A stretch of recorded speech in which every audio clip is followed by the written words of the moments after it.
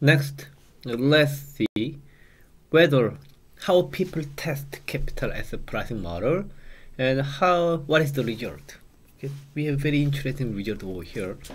Let's take a look at this graph. Okay, this graph here. Let's highlight this one. Okay, bigger. Okay, bigger. Okay, this one. So here we have blue. We have blue dots. Blue dot. It is like this. In the United States, we collect all the stock, all the firms whose stock is listed, and then we sort those companies by their size. So from the biggest one like ExxonMobil, to the smallest one like something unknown. So we sort them by the size, and then we can make a 10% growth, like top 10 largest firm and next, something like that.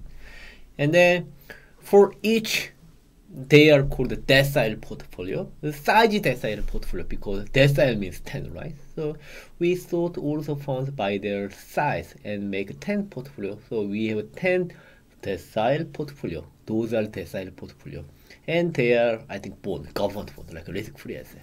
Okay, so this black line is predicted capital as a pricing model, right? So here y-axis excess return, mean excess return. So it is basically expected return minus risk-free rate, So this part should be zero, right? Zero.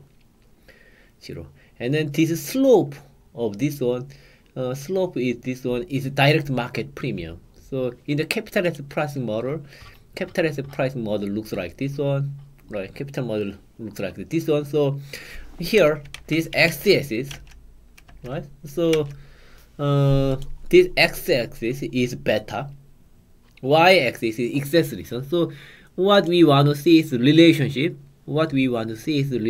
Between this and this. But in the analysis, y-axis is basically this one minus RF. So we are moving here. We are moving this one over here, right? So basically we are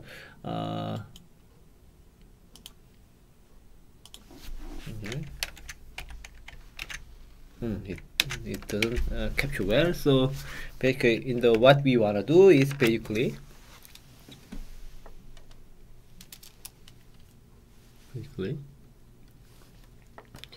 ERI minus RF, it is beta I, expected value of market portfolio, minus RF.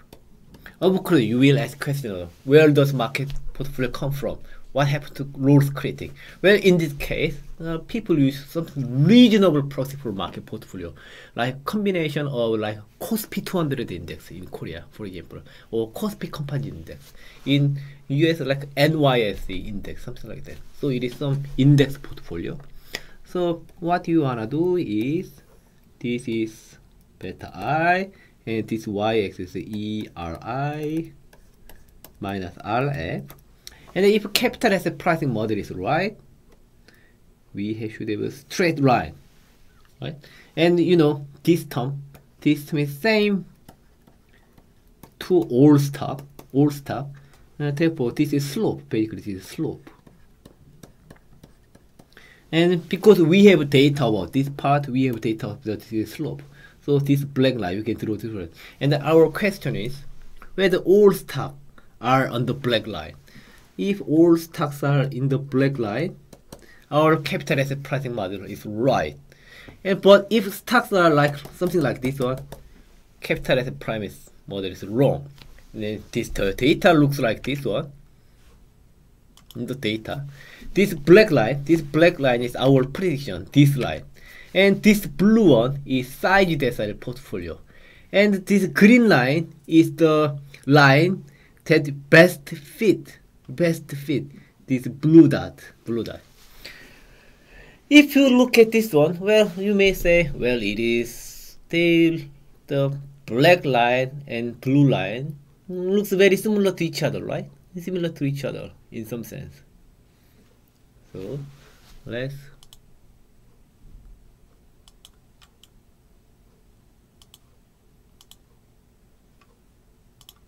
or maybe you can argue that. Maybe you can argue that they're similar to each other, or they are slightly different, but what is the big deal? They're similar to each other. So you may say capital asset pricing model is right. And many people argue that capital asset pricing model is a reasonable approximation, right? Blue line is in the data, line implies the data, and black line is a prediction of the capital asset pricing model. How can prediction? It is, well, this looks nice to some people, but actually this figure suggests the first failure of capital asset pricing model. Here, if you look at the blue line, some stocks are far above this black line, and then if some stocks are over the black line, down the black line, and there is no pattern, if there is no pattern, we can say capital asset pricing model. But if this blue line and black line is systematically different, there is some pattern, we can suspect the capital asset pricing model is wrong. Indeed, there is pattern. Those lines, this is far away from black line, they are usually small firms. Remember, we generate size decile portfolio, size sorted portfolio. So those were like a smallest firm, portfolio made of smallest firms, those ones. So this line says that the systematic pattern is that, well, small firm tends to generate higher return than capital asset price model imply. So if we go back this one, if we have a small firm, if this is a beta of the small firm tends to be over here. Right? If we have big firms are like somewhere here or here. So there is a systematic difference that small firm tends to generate higher return than the return implied in capital asset pricing model. Right? So this is first empirical failure. In fact, figure 1, captures one of the first significant failure of the capital asset pricing model. The smallest firms, the far right portfolio, seem to earn on average a few percent too high given their betas. This is the celebrated or famous small firm effect. Small firm effect is firstly discovered by Barnes, 1981, and this deviation is statistically significant. In the second example, we use equally weighted portfolio as market proxy, and this change in specific eliminates small firm effect. But in market portfolio should be evaluated. Big firm should have more weight, and small firm, that's natural. In the equally weighted portfolio, we give equal weight. Samsung Electronics or unknown Kosa firm have exactly same weight in the equally weighted portfolio, which does not make sense. So, but if we use that equally weighted portfolio as a market proxy, then capital asset pricing model seems right. But actually, it proves that capital asset pricing model is wrong because equally weighted portfolio cannot become a market portfolio because small firm is we give too much weight into small firm for equally weighted portfolio. If we give equal weighted portfolio to the 2,000 stock in Korean market, Samsung Electronics is just one of them. But actually, Samsung Electronics is like 20% or 30% of entire stock market. How we can treat the unknown Kostak firm with the same weight with Samsung Electronics? That doesn't make sense. So figure 2 actually shows that although black line and blue line are statically indistinguishable, they are same. This actually proves that there's something wrong with capital asset pricing model. So small firm effect is the first empirical failure of the capital asset pricing model. But that is not the only one. How are the value and growth firm? Well, 가치주, 성장주. I think you heard about the value stock, growth stock a lot. Well, in finance, there are many definitions about value and growth stock, but we have a unique definition. We have academic definition about value and growth fund.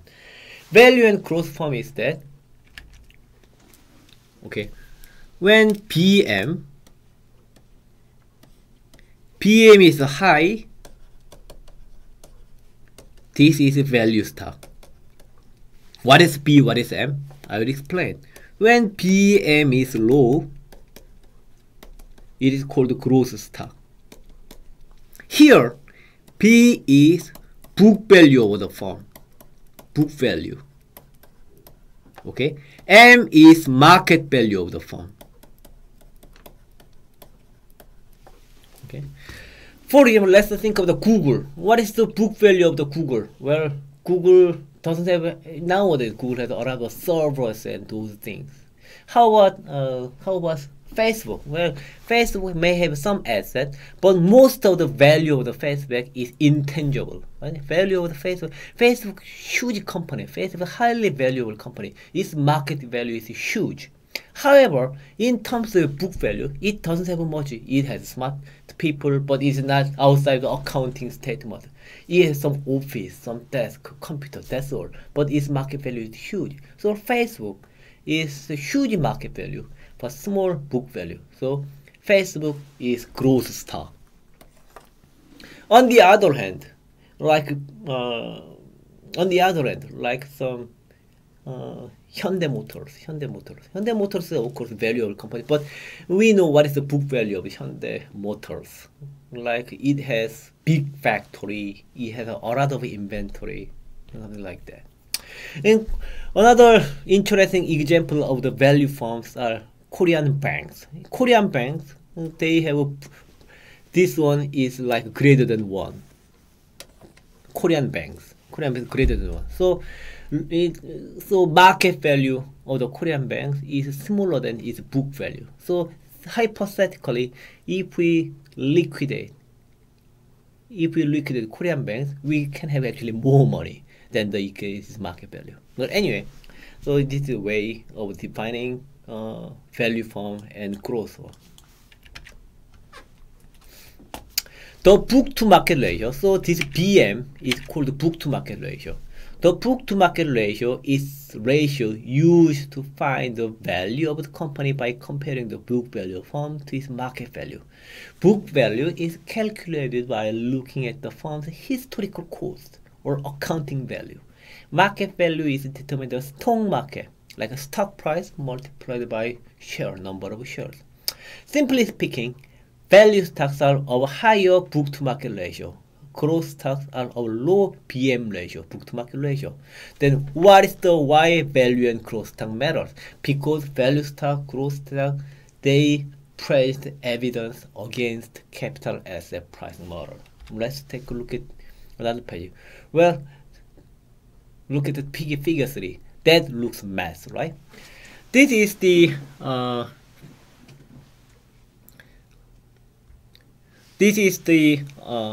25 portfolio sorted on the basis of size and book to market ratio. So the logic is like this. So we can sort the firms. We can sort the firms from small to large. Like this is the small firm. This is large firm, right? And then likewise, we can say BM is high. Book to market is high, book to market is low. So it means that we sort all the stock based on size and BM ratio. So for each stock, they have 2 indicators, whether they are small firm or big firm, whether they are value firm, growth firm, right? So for each firm, we can characterize with 2 variables. Then we can make 5 groups. We can make 5 groups.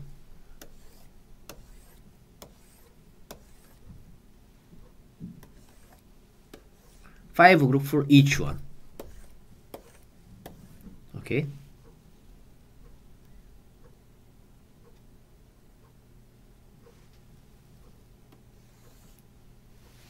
Five for each one. Okay. And then let's take a look at this part.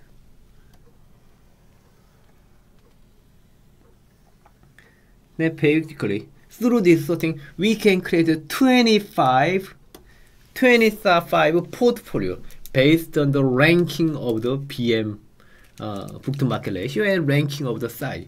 We have 25. And then each portfolio has their own expected return and standard deviation. And we can or for each one, it has its own return. And then for each one, for each portfolio, we can test capital asset pricing model. So here it is the beta, and this is mean excess return.